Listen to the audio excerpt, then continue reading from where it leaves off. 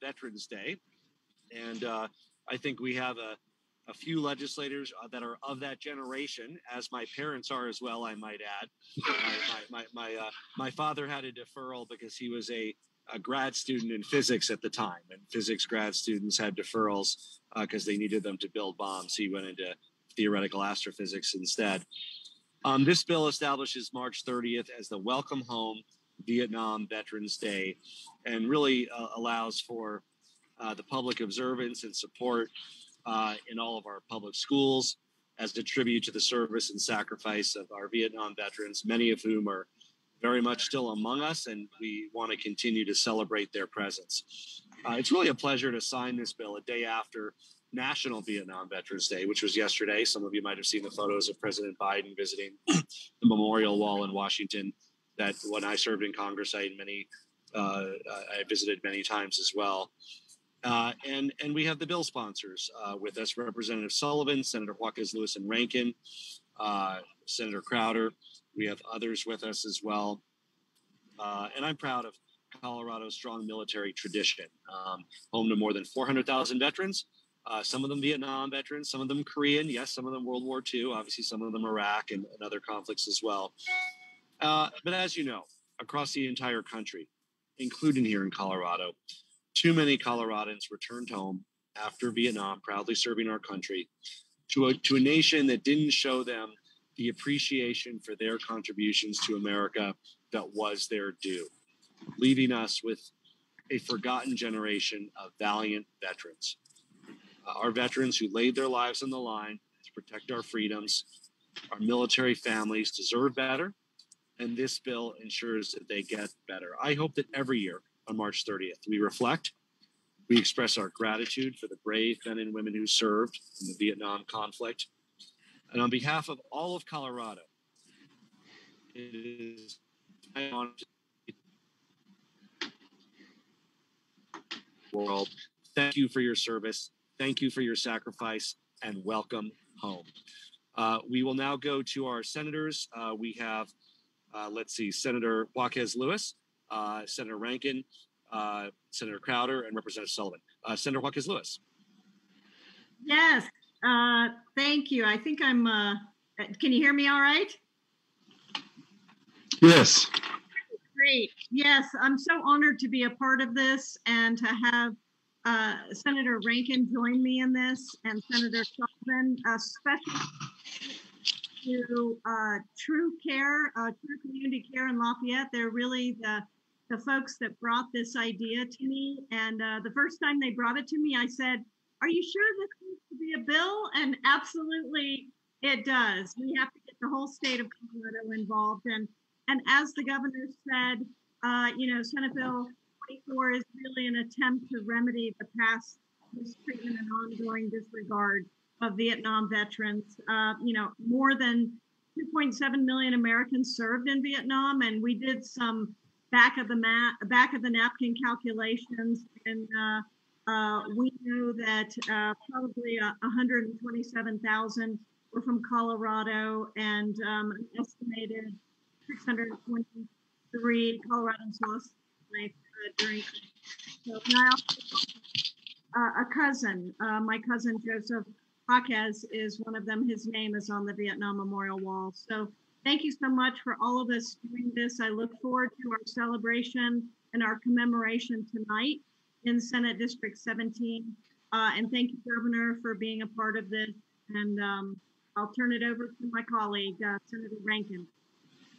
Well, yeah, thank you, Senator Juarez Lewis, and thank you for inviting me to be on this bill. It clearly was your and Representative Sullivan's creation, as I understand it. I think I'm the only still serving Vietnam era veteran, so I was proud to represent the other veterans. I was an intelligence officer guy, and I always admired, those veterans who served in the front lines in combat. And so I was really proud to be able to ask Senator Crowder, who just left us last year after being term limited, and to come back and join us. And then our Marine, Representative Mike McLaughlin, who I served with a few years ago. I'm just proud to have them back. I think we all had different experiences in those days. Some of us had easier jobs than others, and we all had different experiences when we, left the service and dealt with the general public. And some of our friends didn't come home. We can all go to the memorial and point to those names on the wall. My ROTC friends and others I served with, and I'm sure that's also true of Larry and Mike. We all know that in those days, the public, there was the anti-war movement going on. We weren't really honored as veterans, I hope, are today.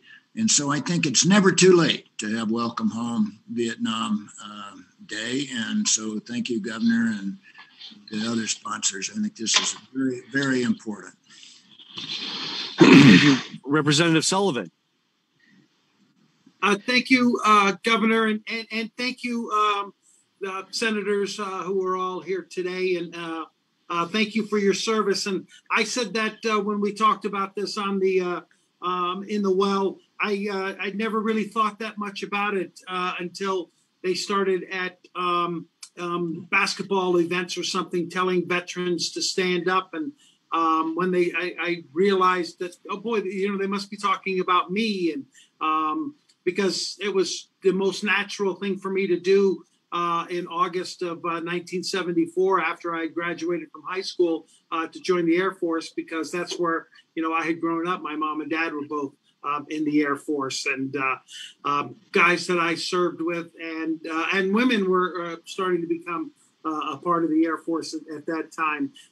So a lot of them had been in Vietnam, and we were still doing a lot of stuff over in Thailand with the Strategic Air Command, is where I was serving in. So it's high time that we remember all of those, and especially as I again spoke out about it. During the World War II, the average age of our men and women that we sent over were 29. The guys, the boys and girls that we sent over to Vietnam, the average age was 19. So a lot of them are still with us, and it's high time that we thank them all for their service. And thank you, Governor, for signing this signing this bill for us. Thank you. We have one more special guest who wants to say a few words. Michael McHale, President and CEO of True Community Care. Michael. Thank you, Governor Polis. On behalf of all of us at True Community Care, we wanted to thank Senator Hawkins Lewis, Senator Rankin, and Representative Sullivan for all of your work on carrying this bill forward. As a hospice care provider, the first hospice care provider in the state of Colorado, we're now realizing that the deaths of our Vietnam veterans are different than the deaths of any of our other veterans who served our country honorably. We believe that this day, welcoming them home, will lead to what we call moral recovery from moral injury on those things that they experienced during their service in Vietnam. So we know that this day will be a reminder to our citizens to say thank you. Thank you for your service.